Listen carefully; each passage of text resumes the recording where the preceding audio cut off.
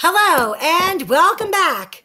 We're so glad you're here. Oh, yes, we are. This is my good friend Bookwormy. I am Valerie Monroe, and we are here reading some more tonight of Journey to Nagwanis. Tell them about what was going on. I certainly will, Bookwormy. Now, if you remember, Brogden had fallen from the branches into an eagle's nest. And once he was in the eagle's nest, he was kind of unconscious. And when he woke up, he found that he wasn't in the nest by himself. He was there with a gnome woman and her baby. And as they got talking, he realized that the gnome woman's husband was none other than the gnome he had met way back at the beginning of Down the Swale, the gnome he was trying to rescue, the gnome who was delivering treasure.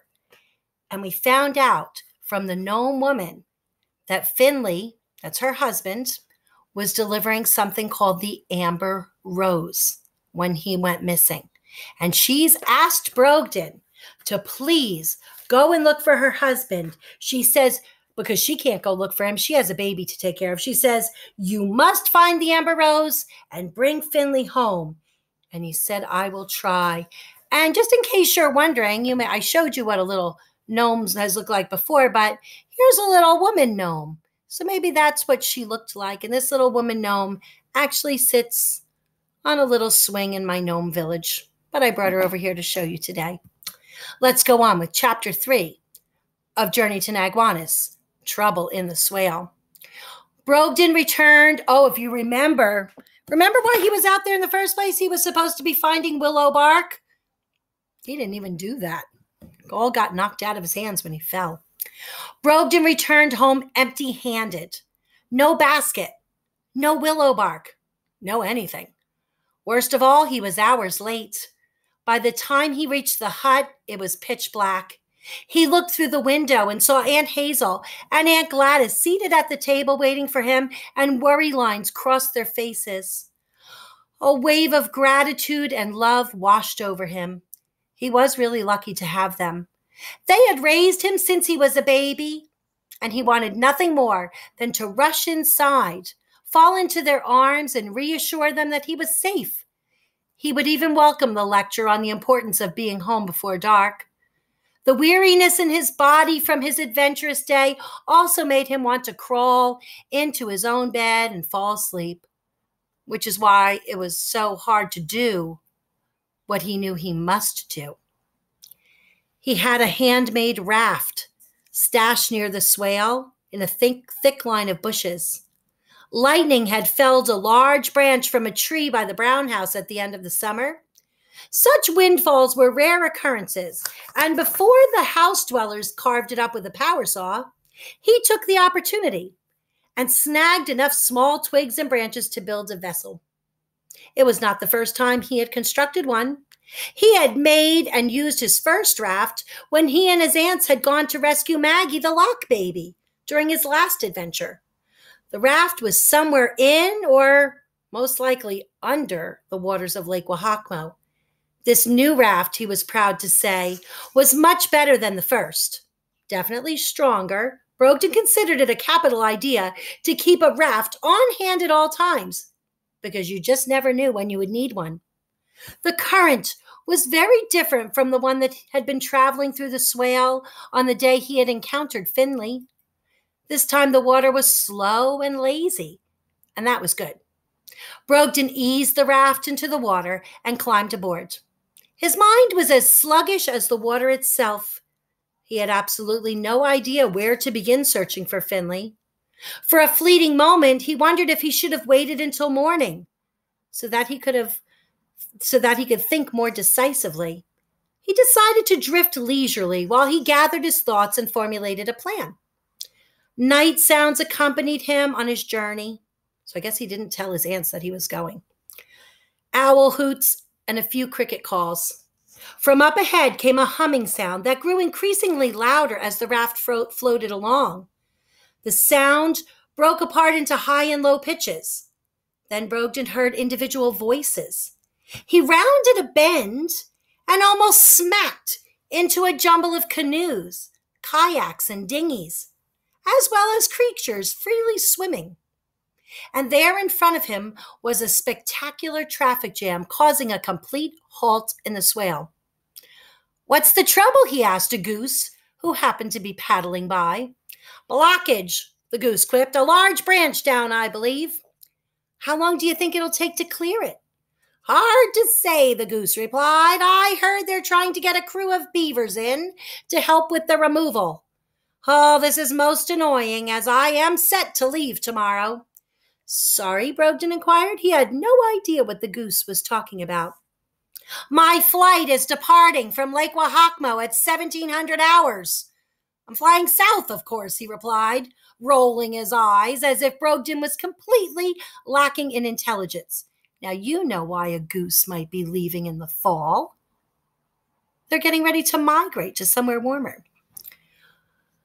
"Well, seeing as you have wings, why don't you just fly down to Lake Wahakmo?" asked Brogden. "Because I am conserving my energy, obviously." The goose turned away and then muttered something under his breath about ignorance concerning migration. Brogden craned his neck and peered around the large bird, trying to figure out what was happening up ahead. Suddenly, an important-looking groundhog appeared on top of a large rock on the swale's bank. He held a hollowed-out gourd filled with hundreds of fireflies. The yellow light cast a warm glow over the confused, shadowy forms in the water. "Ahem!" The groundhog cleared his throat loudly. "That's right, everyone. Over here, I've got news." Getting no response from the crowd, he yelled even louder. "I say, do kindly give me your attention. It is with great disappointment that I must be the bearer of some bad news indeed. As you may or may not know, a thick branch is currently blocking the swale. We have sent for some beavers to begin the removal process. However, it may be several days before they arrive, as they are currently in the middle of a dam renovation at the north end of the lake." This is pretty bad. I guess nobody's going to get through in the swale. A general grumble arose from the throng of parties, and Brogden heard snippets of their frustrated conversation. "Oh, late already. How are we supposed to? What will we do? Huge inconvenience." This is sort of like being in a traffic jam when you're late to work. The groundhog held up his furry paw. "Silence," he commanded. "I understand that many of you are traveling, be it pleasure or business. We will do the best we can to accommodate your needs so that you can continue on to your destination." He paused briefly to catch his breath. "And thanks to the generosity of our burrowing friends, we are pleased to report that there are several underground tunnel options." The groundhog then referred to a piece of paper, which he held up to the lighted gorge. "Ant tunnels, rabbit burrows, and chipmunk pathways will remain open, free of charge, for a period of 1 week, or until the branch is removed." He looked down at the crowd in the swale. "Now, if you will all line up in an organized fashion, we will measure you and direct you to the appropriate tunnel." Oh, it took the better part of an hour for the creatures to exit the swale and abandon their slew of boats and canoes along the bank. Then each traveler stood next to a notched twig so his or her height could be measured. Sort of like a yardstick if you want to try measuring yourself. Brogden waited in line while the groundhog directed a field mouse into a chipmunk path and a pair of honeymooning worms to ant tunnels. Can you imagine worms that got married? They're going on a honeymoon. "Oh, and I was so enjoying the romantical boat cruise," the new worm bride sighed as she and her worm groom inched away through the grass. "As long as we're together, it's romantic enough for me," her spouse consoled. The groundhog insisted upon measuring Brogden, even though it was obvious that he would only fit in the rabbit burrows. After all, he was a foot, 12 inches tall. "Rabbit burrows," the groundhog stated, and then added, "You might find the ceilings low, so try to hunker down a bit. Save yourself a headache later." And that's where we'll stop today. When we come back, Brogden is going to go into a rabbit tunnel, and we'll see what that next part of his adventure is like. I'm looking for Bookworm. Oh, here he is. You want to say goodbye to everybody? Goodbye, everybody.